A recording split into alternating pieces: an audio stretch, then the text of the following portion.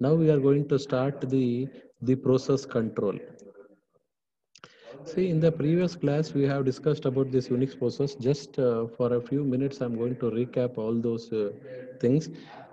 These things which you already know. See, the main functions we have discussed, what is the syntax, what are all the arguments, why the main function, who is going to call the main functions, the startup routine is going to call, then how the process gets terminates, whether it is through the main, returning from the main, or by calling the exit functions. There are two types of exit functions. One is directly exit, another one is underscore exit. And also abnormal terminations are there with by calling the abort functions, or so many other types. The exit functions of two types, underscore exit and exit.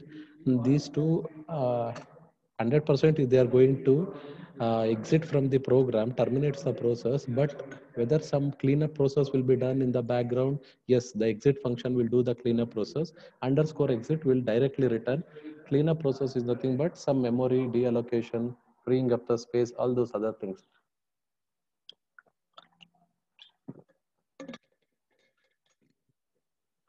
The next thing is there is one more function called at exit. At exit is nothing but uh, if any functions, any work that you want to do after the exit function execution, whenever you call the exit, whenever the process gets terminated, after that, if some actions has to do, they are called exit handlers. Once the exit function is called, some of the task will be done by this exit handler. If they have been written in the functions, those functions, if you want to call that, then you have to register with this at exit function. You should send those name to the at exit. How many times you are going to call, those many times it will be called after the program exits. Means once the main, at the end of the main, like this, once the return statement is seen, then those exit handlers will be called. How to register like this: at exit, my exit one, at exit, my exit one, my exit one. These are this function, my exit one and my exit two. How many times you register, those many times will be called whenever it sees the return statement at the end. Therefore, the output will be main is done. After that, in the reverse order, it will print first exit handler, first exit handler, second exit handler. 4 printf statements it is going to print. These statements. Command line arguments, this is what you have seen already in the C programming, the same thing. Environment variables, these environment variables, this will be used as an address for the so many applications. In order to access those, you can directly pass them as an argument to the in the command line arguments. The syntax of that each string will be name equals value. See, this is the one sample example. So urgent in sending the attendance. Okay. The next is, see, the log name. So many environment variables are there. They are the inbuilt. You have not created any variables. Then the memory layout. If you open the RAM, how the memory is allocated for the C program whenever you execute, this is how it looks. It contains the text segment. Text segment contains uh, the code, the machine instructions. The next one, data segments, uninitialized data segments. Uninitialized is nothing but if the values are initialized to 0, then those values will be in that data segment. The stack, which contains stores the return addresses, all those things. Dynamic memory allocation, that will be done in the heap. The memory shared libraries is nothing but the whenever you execute the program, already the body of those functions has been written and stored in the system. Whenever you execute any C program, that entire functions that will be copied into the memory. If you run 10 programs, 10 copies of library will be stored in the memory. Therefore, too much of memory is given allocated for this library itself. That is why what we do is one copy of those libraries, the library routines will maintain in the memory. Then all those processes will refer. That will reduce the size of the executable file. That is the advantage.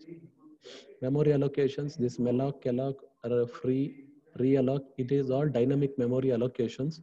Environment variables, to get the environment variables, function is there, get environment. To store with an in the form of name equals value, put is used. To set the functions, set environment variable, you can give name, value, and whether to overwrite or not. Integer value you have to give, zero or non-zero values. In the same way, to remove the environment variable, unset.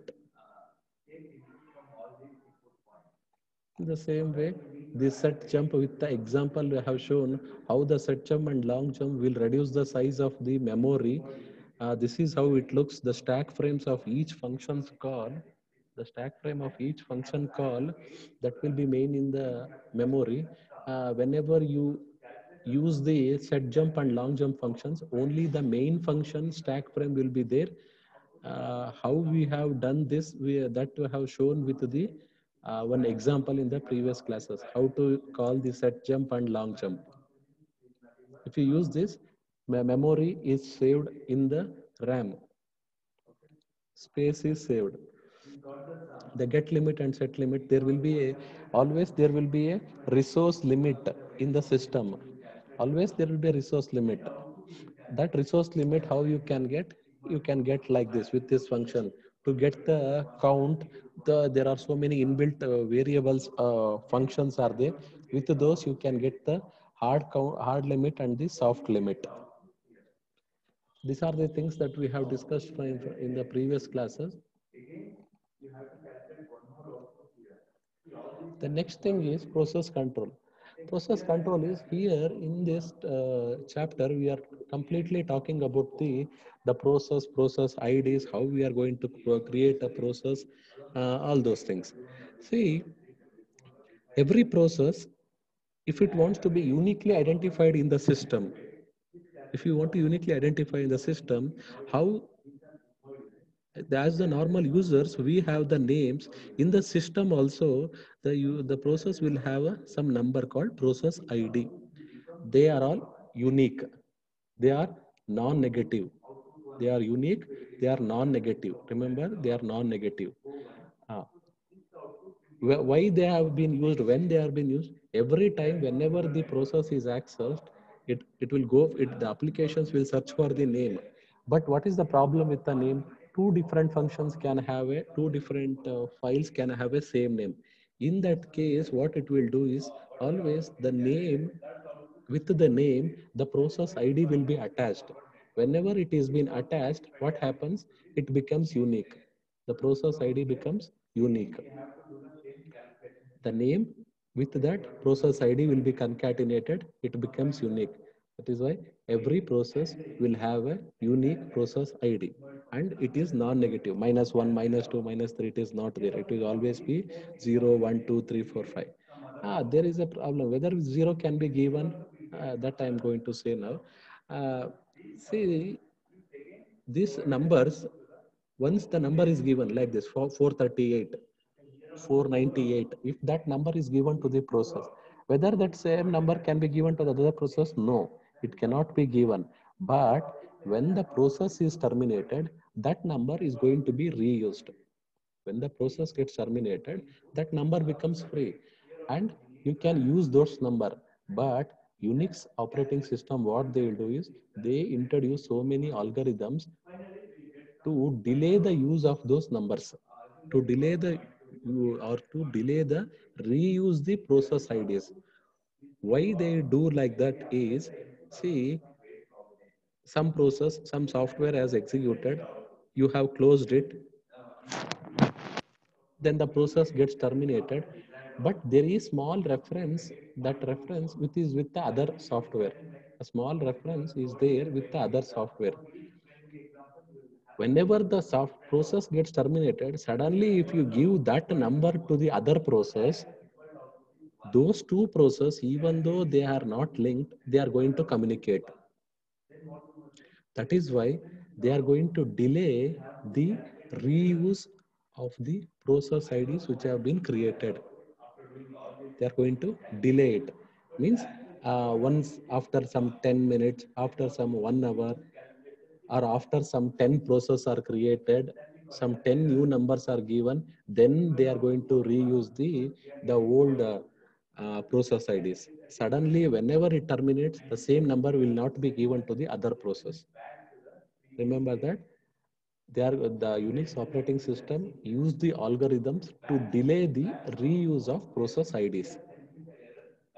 That is one thing. The next thing is process ID 0. Whether the 0 will be given, yes, sir. These numbers you cannot see for any process that you create.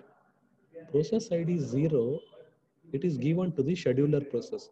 In the Unix operating system, in the background, whenever you install the operating system, in the background, there is one program called scheduler program. What is that scheduler program is, I think you have heard this name in the operating system, scheduling. So many process, so many software program will be running in the background. Which process to execute first, which one should execute second, third, when should stop, when should start, when should wait, when you have to resource allocate, all these things that will be decided by the scheduler process. That scheduler process ID, if you check, that is 0. It is fixed. You cannot assign this 0 number to any other process.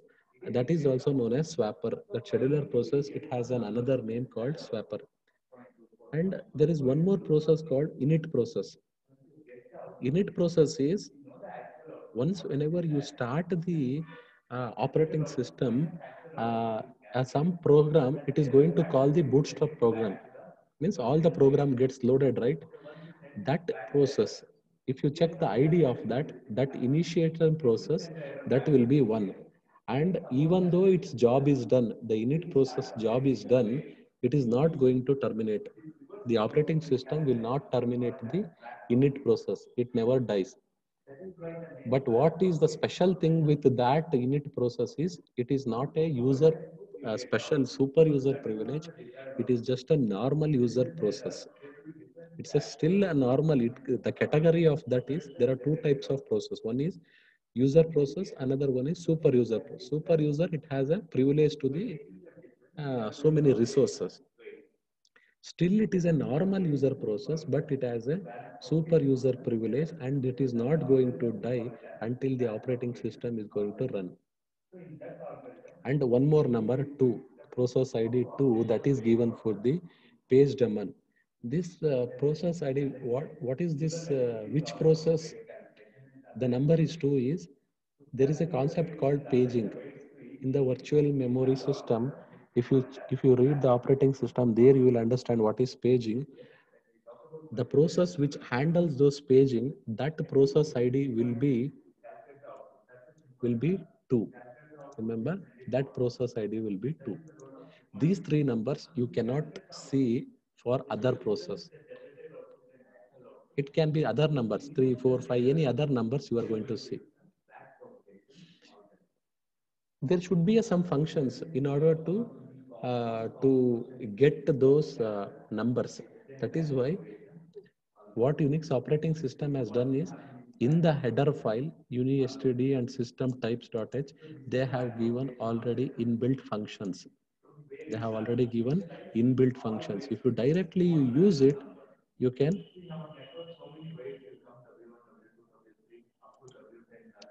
directly, if you use it, you can get those numbers. See, PID underscore T, it is a data type. Remember, it is a data type. It is not some other like int float. The PID underscore T, it is a data type. UID underscore T is a data type. GID underscore T is a data type. Data type, remember, like int float, it is also one data type. Get PID, if you call this function directly, which process is going to call this function, which process is going to call this get PID, that process ID will be returned. The output will be like this: 438, 900, 912, some number, integer. Get PPID. The calling process parent process ID means some process has been created by the its parent process. That parent process will be that number will be returned. ID is always a some number. In the same way, calling process real user ID, calling process effective user ID, and this process will be belong to always belong to the one group, that real group ID and also effective group ID. These numbers will be returned if you directly call, and all these functions, it will be in the header function system dash sys slash types dot h. It is not going to give some other process IDs. Which process is going to call, that process IDs it is going to return.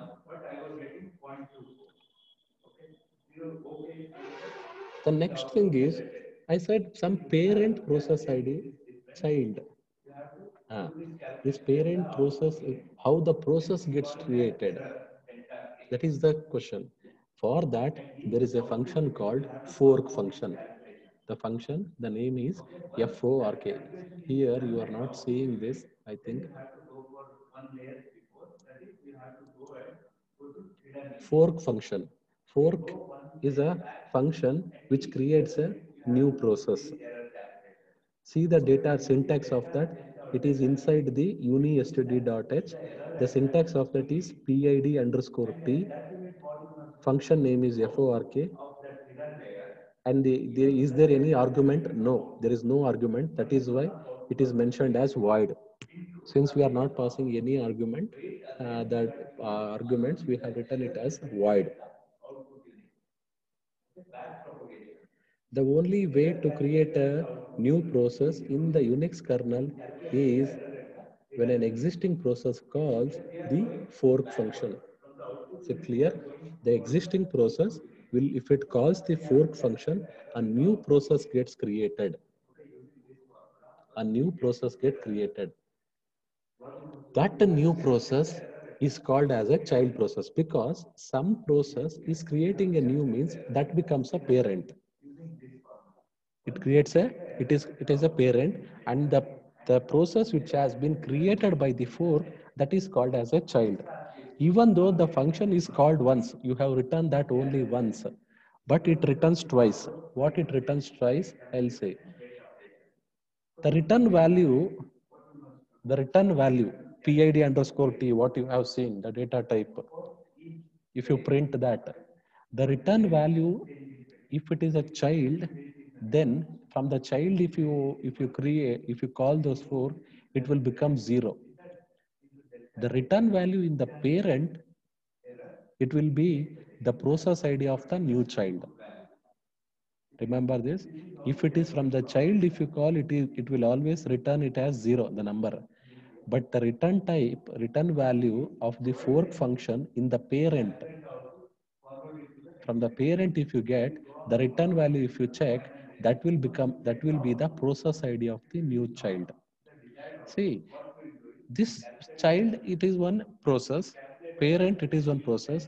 There is a relation between them. That is why the operating system, what it will do is, it will give a copy of date, data, heap, and stack. What the parent contains, that data, the same copy will be given to the child also. Child process will have the same content what it is there in the memory. It's a copy, it will not be empty. Data, heap, and stack. But what about the another text segment? The text segment will be shared.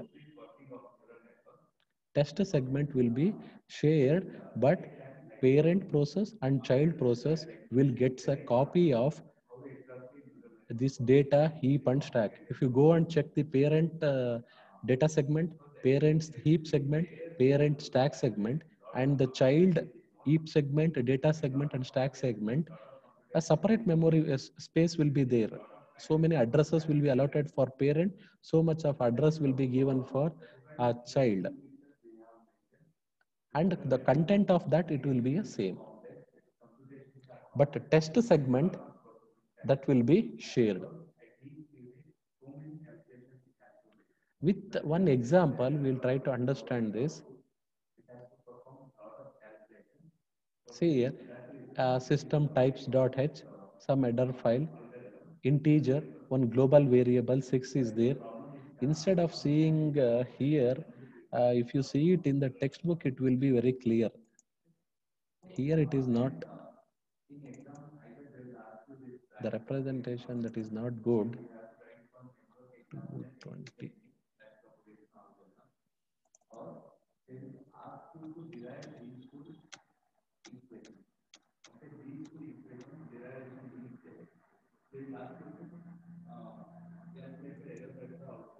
Ah, we'll see this example.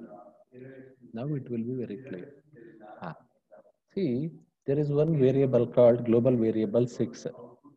There is a text buffer. The same thing, what is there in the PPT, the same example. It will be not be clear because in a single page, the entire program will be there. That is why I have opened this textbook, or else in the PPT itself, it will be, you can understand. There is a function, a main function. See here, there is a data type called PID underscore T. PID underscore T, and one variable we have created, process PID, one more automatic variable VAR. There is one write function. See this write syntax. Write standard output, the buffer, this buffer, the size of the buffer. You have to give it to the write function. Where it is going to write? The content of the buffer, the size of the buffer, you are going to write it to the standard output. Standard output write ಮಾಡ್ತಾ ಇದೀವಿ ಅಷ್ಟೇ. We are going to write it for the standard output. Standard output means console, what you see. Why this -1? This -1 because the last, the end of the string will be the null string, right? That is why -1.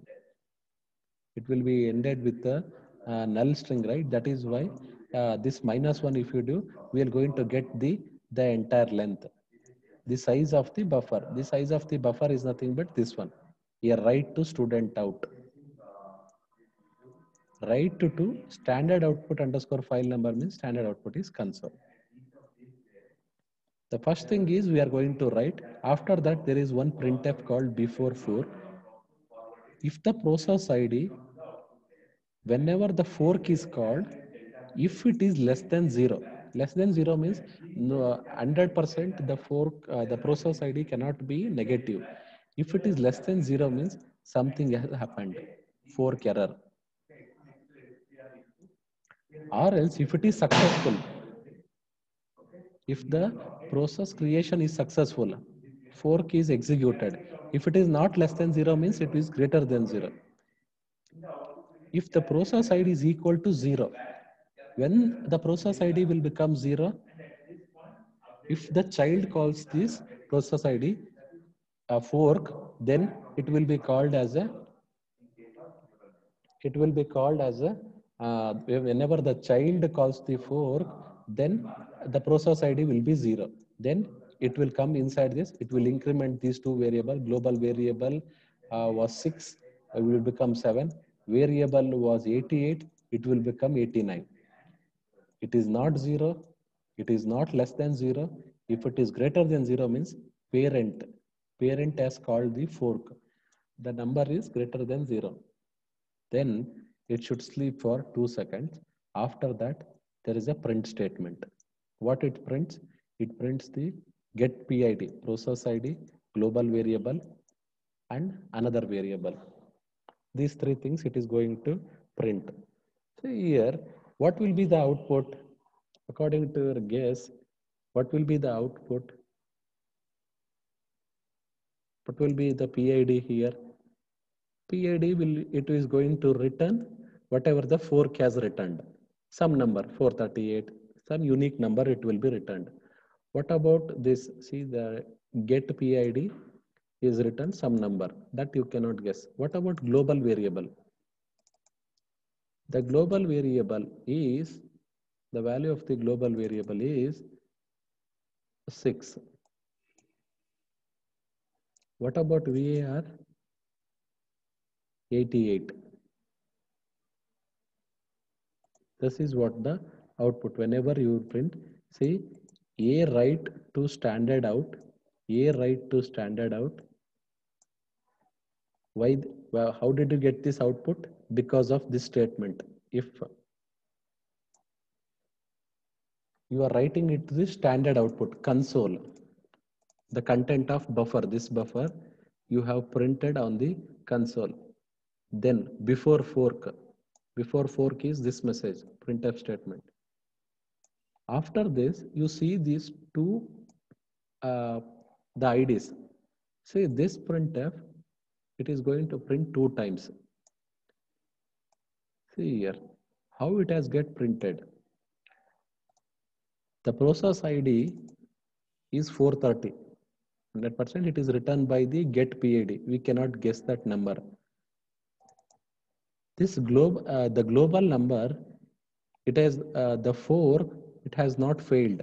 It is a positive number. That is why it is not a fork error.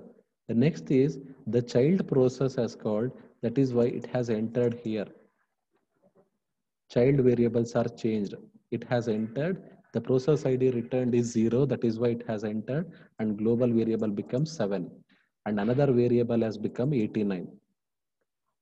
After that, the next time the parent copy will be called, because 2 times, whenever you print it, it is going to print the old number 429, the global variable 6 and variable 88. The parent copy was not changed. Instead of this way, what we do is the another way of we are going to run. Instead of directly you print, I'm redirecting the output to another file, temp.out. After that, I open the content of that file, temp.out. If you do like this, what happens? What the changes you observed? See here, A write to standard output, the same output. Before fork, it is going to print. This time the process ID gets changed, 432 789. But before fork, once again it is going to print, and the old numbers is going to print. How this happens is, see, whenever you see this write function, the write function, it is not a buffered function. It is not going to buffer the content what you pass. But the standard output, input output, what you see, that is a line buffered functions. Line buffered means whatever you pass there, it will get stored at one place. After some time, whenever you flush it, it will be passed to the console. The write function, it is not buffered. What happens for the first time, whenever you directly call whenever it sees the write function, you have seen the output. After that, before functions, the next process continues. But for the next time, whenever you have redirected the output to the other functions, in that case, what happens is the write function has given the content to the standard output, but the standard output, it has buffered, means it has stored somewhere in the memory. Once the job is done, 2 times it has flushed. That is why before fork function, it is been executed 2 times. If you execute this program and if you see the output, then it will be clearly understand. That is why please run this program in the Unix kernel.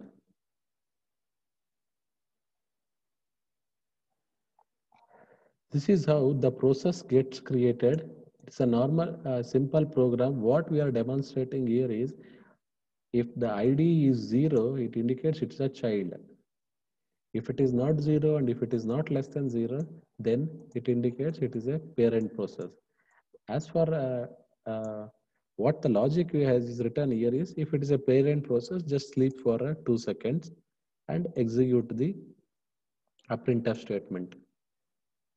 If you want to try, just directly call this one PID equals 4, and directly in the printf statements you print this PID. Directly you print this PID, you are going to get uh, the unique IDs. The next, how the functions, the files we are going to be shared, that we are going to discuss in the next class. You can send your attendance now.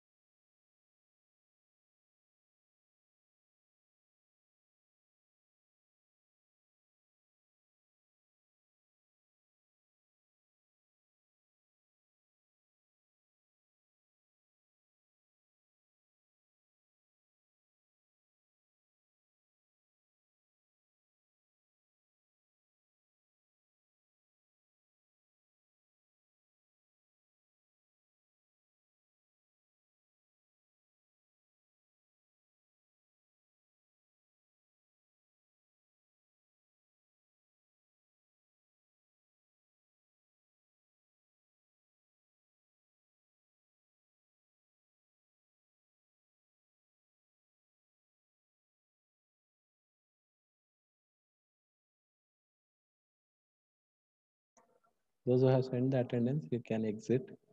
Thank you. Hmm.